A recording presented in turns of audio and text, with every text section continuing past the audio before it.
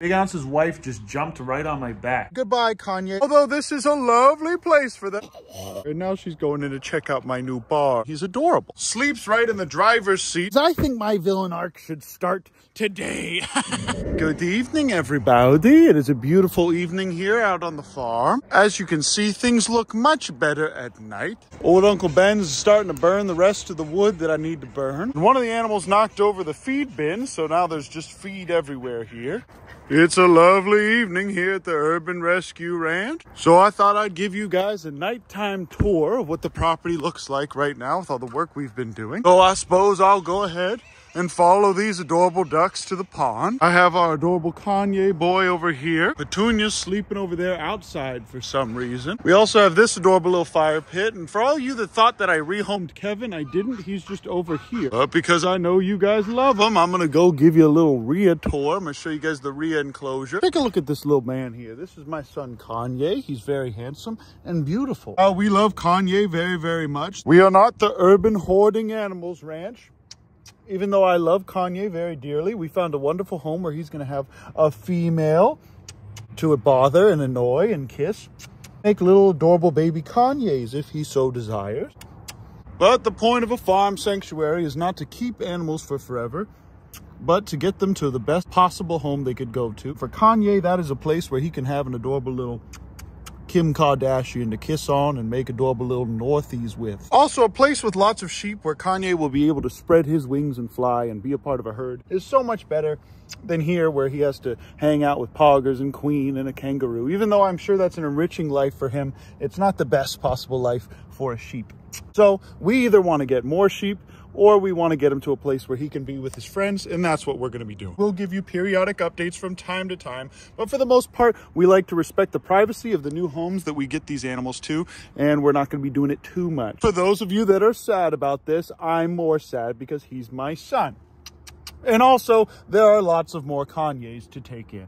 Everybody go in the comments and say, goodbye, Kanye. We love you, we appreciate you, and we wish you the best of luck at your new home. Okay, now that the sad part's over with, take a look at this. Karen is still here being cringe like she always is. Kevin is also being cringe, but pretty soon he's going to be almost indistinguishable from his son, Soldier Boy, who is infinitely less cringe in every possible way. Look at this adorable baby boy. These guys still have a full pond back there, which is pretty amazing because all the other ponds that are small dried up. Also, pretty soon I'm going to move these other guys and Soldier Boy by themselves into that back field there with the little barn. So this little trio here is going to be in the back with that barn area, and they're going to hang out with the baby. The geese are still annoying per usual. They like to honk at me until I feed them, so I'm going to go ahead and do that real quick. Oh, sweet wampum, just look at those folds. What if I just ate Remington raw on camera for you guys? What would you all do if we lived in a society? Just eat Remington raw on camera and no one would care.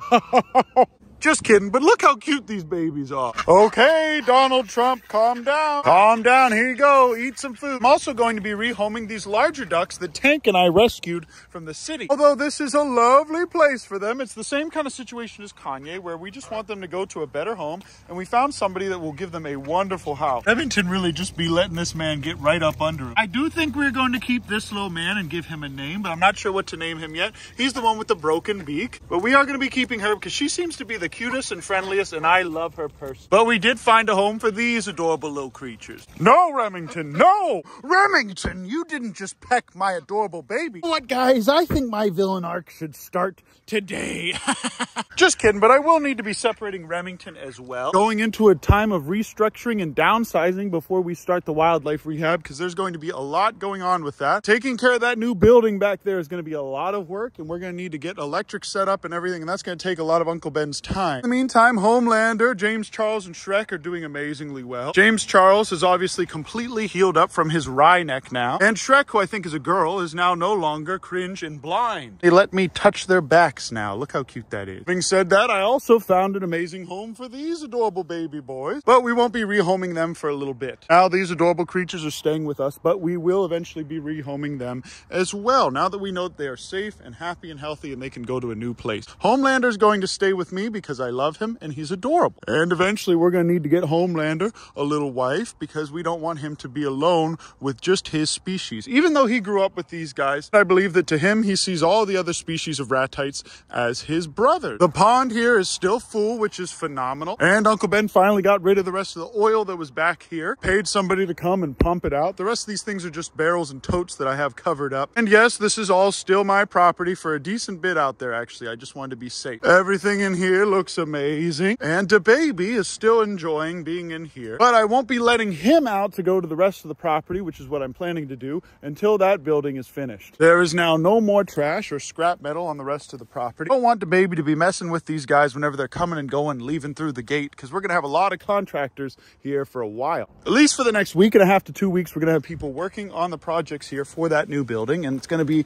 a lot of work. But the Clappy Blappies have done an amazing job of cutting down all this grass. They keep it real nice and trim. It's actually amazing. Keeping this place looking like a golf course, and I'm leaving this whole area here untouched because this is going to be our garden area, and I want to keep the animals separate from our beehive in the back, and we're probably going to get a couple more beehives in the future. And like I said, all of this is going to be for our educational programs when we bring the kids from the city schools out here to teach them about these adorable animals. As you can see, the Clappy Blappies like to wander around, but lately they've been sleeping inside our chicken coop here instead of this brand new barn that I bought. Now, old Uncle Ben isn't complaining, but I do love this brand new barn, and I wish that they would love it and appreciate it as well. Regardless, I've noticed that when it rains, it starts to pool up in this corner here. So what I'm going to do is I'm just going to stack up some pallets, and then I'm going to put some plywood, and we're going to have that as a floor. With the pallets and the plywood, I'm going to go ahead and stack a ton of hay bales in here and put a bunch of hay on top. And this is going to be a stable, and we can have all kinds of things in here, like fallow deer that are going to go and be hunted, axis deer. But just like how cringe people hunt the baby here in Texas, people also hunt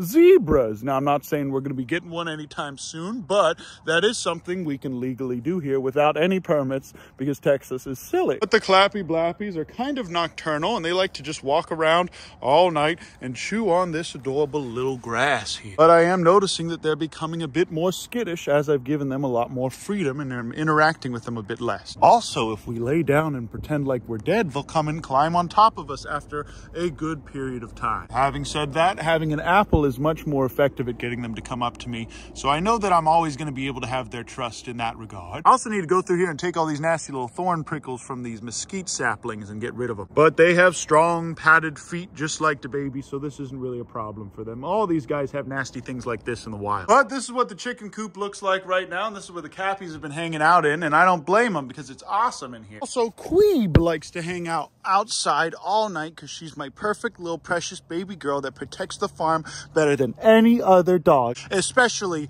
Poggers, who, being my adorable little baby boy that he is, sleeps right in the driver's seat of this bus that I put here. As you can see, we went ahead and moved the bus to the front here. Look, that's me, you guys. Poggers wants to be like Papa, so he sleeps in here instead of all of this nice hay bedding that I put in here for him. How's about you be like your sister and go outside and protect us, huh?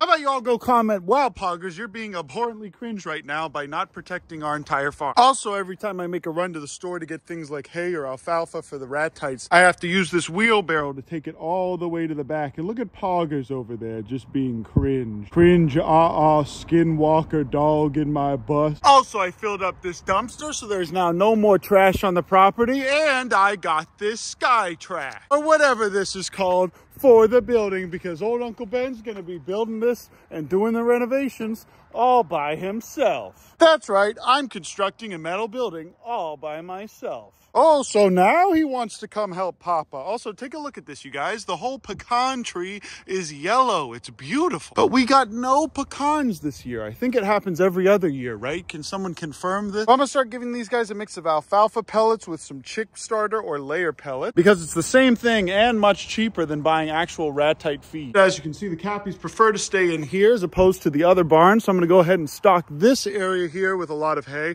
as opposed to that for now. All right, you guys. I went ahead and strung up all of these lights, as you can see. Now we got the baby and the Clappies hanging out. It's getting a bit nipply tonight. Seems like now they're just interested in sniffing all this hay that I left on the ground here. Okay, I went ahead and let Poggers in here and Queen to go ahead and see how things are going. See, the Cappies are not scared of her at all. They love her. And now she's going in to check out my new barn. At least Queen appreciates it. Oh. Okay, almost done. And look at this. Queen just jumped over that fence to get into the ostrich pen so she could drink from their pond. Well, well, look who's finally warming up to his new home. Mr. DeBaby. Oh, old Uncle Ben spends $5,000 getting this brand new garage thing here, but no. Okay, guys, there it is. The finished product. I finally have all this strung up now. As you can see, we can walk in here and now we can see things very well because of all the lighting in here. DeBaby's gonna be sleeping in here and cuddling up with the Cappies. And I'm probably even gonna get a couple more hay bales because these guys are definitely just gonna keep eating this stuff. But I think 3 or 4 more hay bales will get this place completely comfy and winterproof. I'll probably put some plastic over this stuff and over these just to keep it a little less drafty. Kind of like this. But this is a nice comfy setup for these guys and they seem pretty happy. And it looks like the Clappies don't even care about the cold right now, but I'm sure they'll be going back in the barn real soon. All right, the pigs are all asleep in the hay pile. I have the rest of the decorations up and I'm finishing the rest of the wood that we need to burn. One last thing I'll say is that if you guys were wondering, Queen actually does know how to jump over this fence very easily. She just did it. And if she sees a coyote on the perimeter, she will just jump and attack it. Or at the very least, bark it away. She is a perfect little bean. And she literally just did it again. But as you guys can see,